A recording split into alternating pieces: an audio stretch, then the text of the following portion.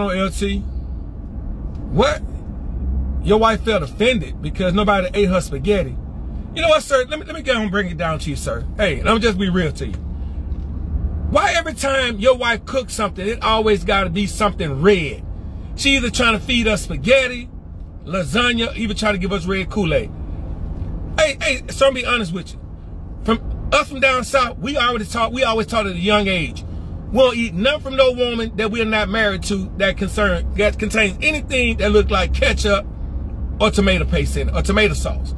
And every time we go to something, your wife always trying to feed me and the fellas something that got red stuff in it. I don't want your wife's spaghetti. I don't want her lasagna. Give me some chicken. No, if you want to ball out, cook some steak. We don't want no spaghetti. But you know what? We didn't really think about it. To one of the soldiers, she said, "Sergeant Major, you not eat that. It's not good for you." And she's from Haiti. That's my soldier from Haiti. She told me not to eat it. I ain't eating it. And then I always wonder about your wife.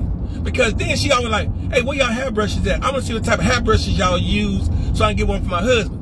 Again, my Haitian soldier told me, don't let her get none of your hair. So I don't know what the hell your wife got going on, but no, we not eating nothing. And and I told my mom about it. My mama said, "Boy, don't you eat that shit. That's called red eye soup. Don't want none of it." So if your wife end up feeling because we don't want to eat her spaghetti, tell her she'll get the fuck over it.